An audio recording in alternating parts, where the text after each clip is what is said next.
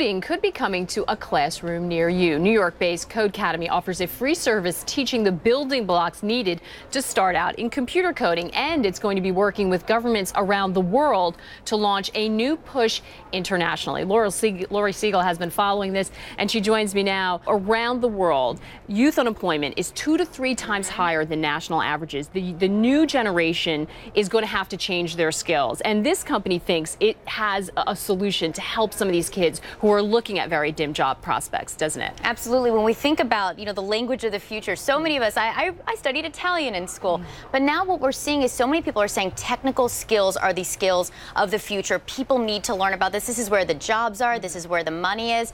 And so a company called Codecademy is really trying to make this a priority. I actually spoke with the founder. His name's Zach Sims. He's 24 years old, and he decided to build out this company. He couldn't even learn to code. He didn't even know how to code at the time, but he told me why he decided to dedicate his time into starting Codecademy. Listen to this. Every industry is being changed by sort of the digital future, and software is eating the world, for lack of a better phrase, which means that everyone needs to understand the basic tenets of a digital world in order to find a job, in order to be effective at that job. And we're watching every industry become transformed by software, whether it's journalism, whether it's even figuring out where to plant crops in agriculture. And I think learning how to program is kind of basic table stakes today. I love this. Software is eating the world. I've spoken as only a 24-year-old kid, but he is right. You are going to have these skills. I know that this is a service. When I've talked to him before, he did, because he didn't know how to code. He felt it was holding him back, even though he's sort of tech savvy.